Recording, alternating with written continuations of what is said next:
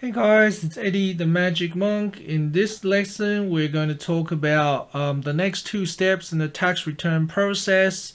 So we've just calculated how much tax that John has to pay. And now we're going to calculate how much Medicare levy he has to pay.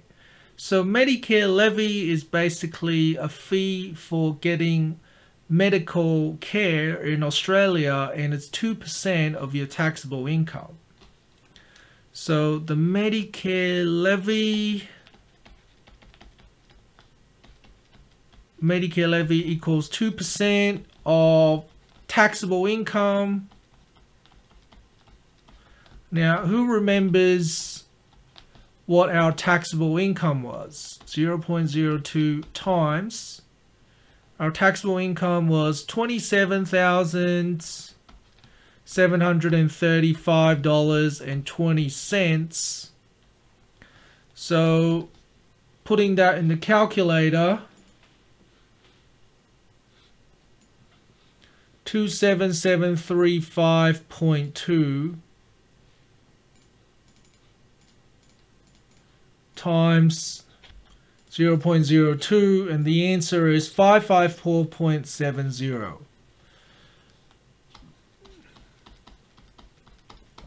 That's how much Medicare levy you've got to pay. And then adding that onto our income tax, that gives you your total tax. Income tax plus Medicare levy, that is how much tax you've got to pay in total.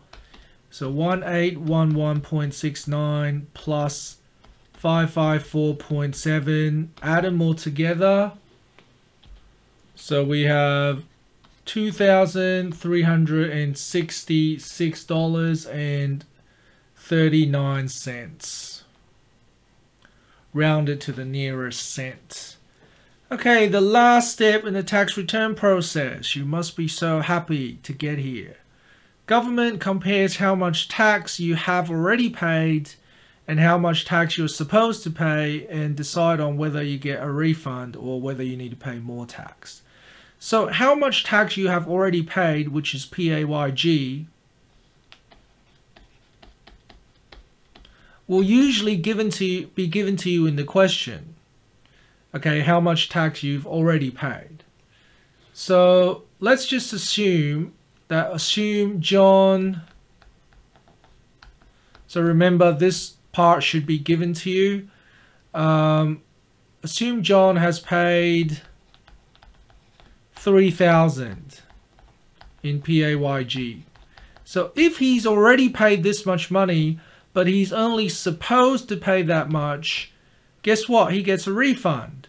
So tax refund equals 3,000 minus 2366.39. All right, so that's how much he's already paid. That's how much he's only supposed to pay. So get the difference between them, and the answer is $633.61. That's his tax refund.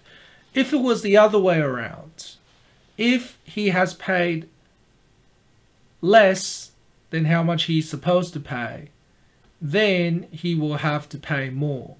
And that won't be a refund, that will be a tax debt. So actually, you guys can probably figure that part out, so I won't go through that. But basically, if this amount was less than this amount, then he would have a tax debt. And you can calculate how much that is by getting the difference between them. Okay, thanks for watching, guys. See you next time.